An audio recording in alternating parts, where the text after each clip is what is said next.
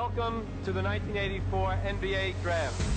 Portland selects Michael Jordan of the University of North Carolina. What if Michael Jordan got drafted by the Portland Trailblazers? During the 1984 NBA Draft, after the Houston Rockets selected Hakeem Olajuwon with the first overall pick, the Blazers passed up on Michael Jordan to take center Sam Bowie second overall. The consensus #1 pick in the 1984 draft was clearly at the time Hakeem Olajuwon, so it's difficult to really say why the Rockets would pass up on Hakeem to take Mike, especially considering how great of a career Hakeem had with the Rockets anyway. But Portland, they had the #2 overall pick. That easily could have been used on Jordan, but in their defense, the Blazers had just selected future Hall of Famer shooting guard Clyde Drexler the year before in the 1983 NBA draft. So the Trailblazers didn't really need another shooting guard on the team, and they did need a big man. But missing out on MJ for Sam Bowie seems absolutely insane looking back now. Jordan would be drafted 3rd by the Bulls, who lucked out and got the greatest player the basketball world has ever seen, apart from Steph Curry. Just kidding, I promise, it's just a joke, I promise, okay? But what if Portland had drafted Jordan? That's probably a question that the Blazers fans everywhere have been asking for years. By the way, that draft, that was insane. Hakeem, Jordan, Charles Barkley, John Stockton, just to name a few. Anyway, in 1983, the year that Clyde Drexler got drafted, Michael Jordan was just a college player, playing for North Carolina. And during the 1982 NCAA Championship, a game against Georgetown led by Patrick Ewing, Jordan made a game-winning jump shot to win North Carolina the championship. Jordan later described this shot as the major turning point in his basketball career. The time, 18. During 3 seasons at North Carolina, he averaged around 17 points per game and added 5 rebounds. This would be good enough to land him a top 3 pick in the 1984 NBA draft, and he would be selected by the Portland Trailblazers with their 2nd overall pick. Early in Clyde Drexler's career in Portland, he spent a decent amount of time on the bench behind star Jim Paxson and Kiki Vandeweghe, who averaged 29 points per game. Jordan would have quickly asserted himself and gained a whole lot of minutes, but it would have taken a lot more effort than in Chicago.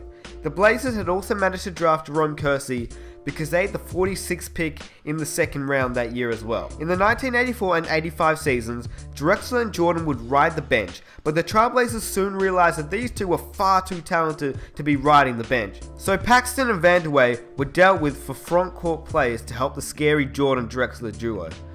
At the time, Vandeweghe had a lot of trade value, so he got traded along with Paxson to the New Jersey Nets for 28-year-old Darryl Dawkins and a 1st round pick for 1988. The pick was worth a lot, since the Nets weren't doing too well. Without Jordan, and with the scrub of Sam Bowie, the Bulls got the #1 pick in the 1985 NBA draft. Originally, the #1 pick went to the Knicks, and they selected Patrick Ewing. Well, Ewing still went to the Knicks, but this time at #2, because the Bulls had Sam Bowie playing at center. At the time, the Bulls didn't know if he was going to be good or not, but they had faith in him, and so they selected a shooting guard named Chris Mullin.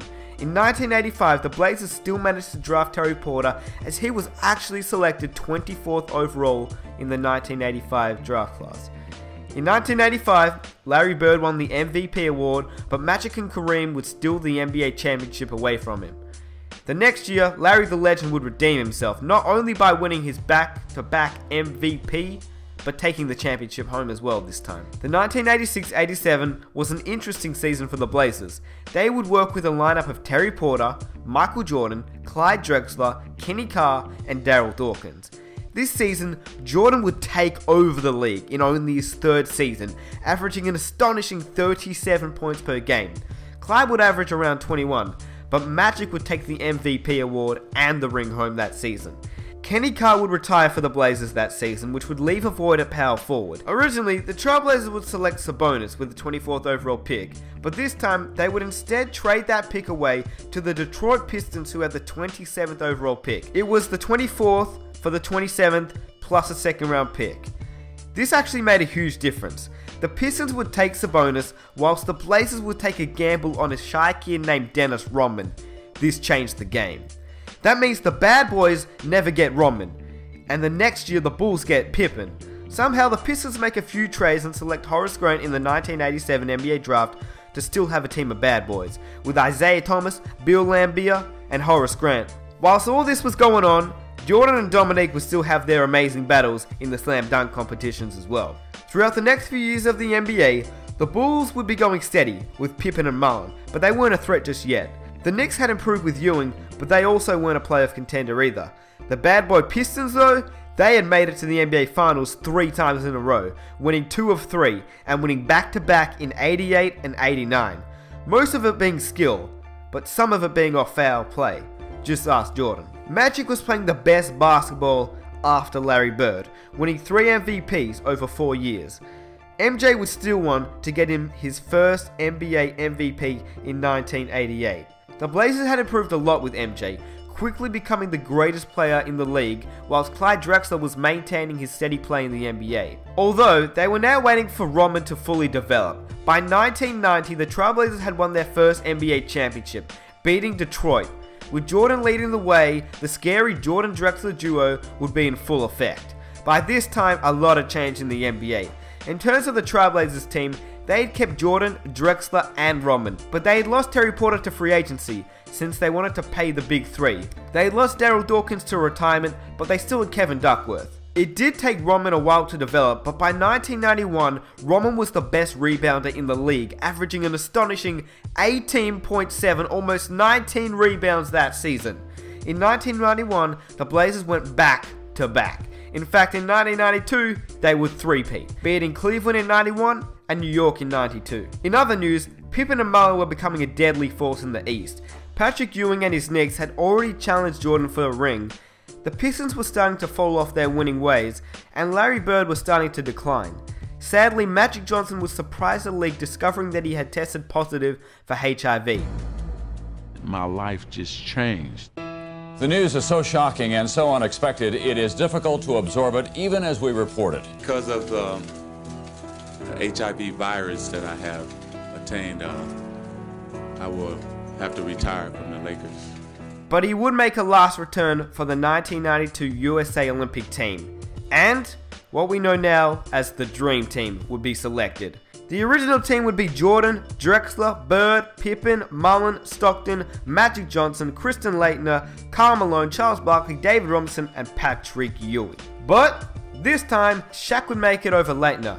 Isaiah Thomas still wouldn't make it though, as Jordan had a negative grudge towards Isaiah and the Pistons. Magic claims that Jordan wasn't the only one who didn't want Isaiah on the team. He said Pippen, Bird, and Malone all stated that they wouldn't take part in the Olympic Games if Thomas was a member of the team. So if you wasn't chosen, shut the hell up. I don't think we wanted to be on the team if he was on the team. We're enemies. The Dream Team easily brought back the gold from the Olympics. Michael and Drexler both would represent Portland. After the Olympics, it was straight back to the NBA. Larry and Magic had both retired, but new talent would be showcased throughout the 1993 season. Charles Barkley, who had played really well in the Olympics, would actually come out the next season and win the league MVP. But the Suns would lose in the conference finals to guess who? Of course it was Mike's Portland Trailblazers, who else would it be? The Blazers would actually face up against the Chicago Bulls in the NBA Finals. It went to game number 7, but Scottie Pippen and Chris Mullin couldn't beat out Drexler, Jordan, and Rodman. And the Trailblazers would win a crazy 4 NBA championships in a row. The last time someone had done such a feat was Bill Russell and his Boston Celtics. Oh yeah, and you're probably wondering what the lineup was for the Trailblazers since they didn't have Terry Porter or Darryl Dawkins. So Robert Pack was playing at point guard, as the Trailblazers selected him from free agency, but they never ended up trading him to the Denver Nuggets, as they did actually need a point guard when losing Porter. Jordan would play the 2, Drexler would play the 3, Rodman would play the 4, and they would still have Kevin Duckworth, now starting at the 5. But 1994, it wasn't looking great for the Blazers. Just before the start of the season, Michael Jordan shocked the NBA world by announcing his retirement from the NBA following the death of his father. Tell me, just turn a negative into a positive. And here I was dealing with him in that way. It was tough.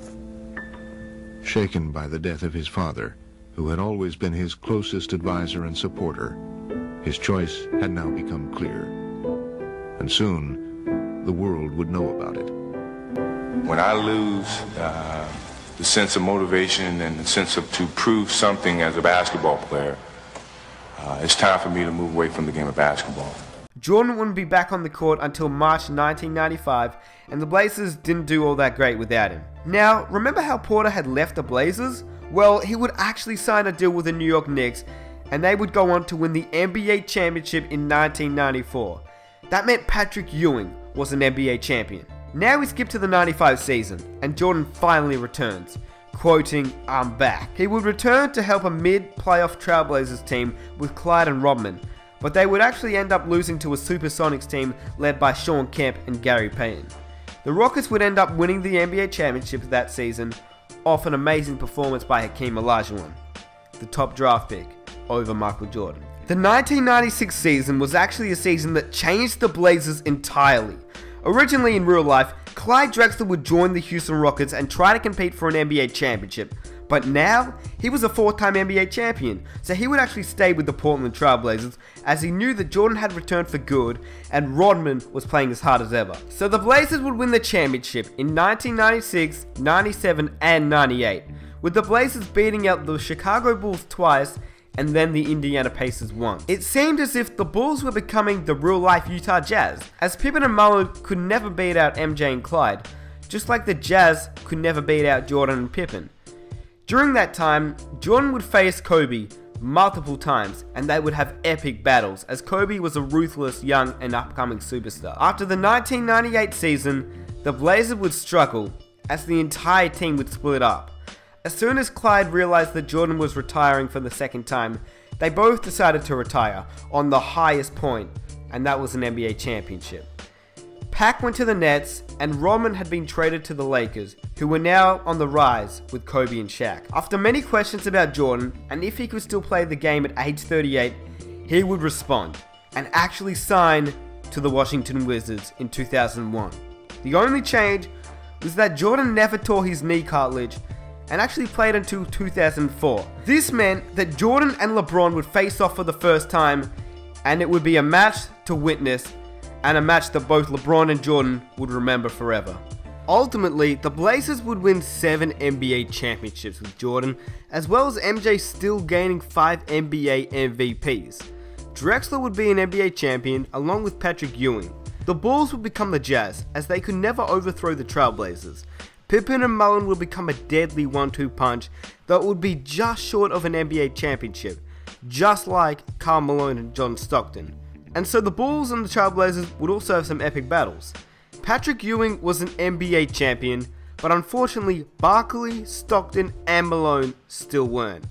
So in 1984, the Trailblazers missed out on the greatest player of all time, and I'm sure that they still feel the pain to this day.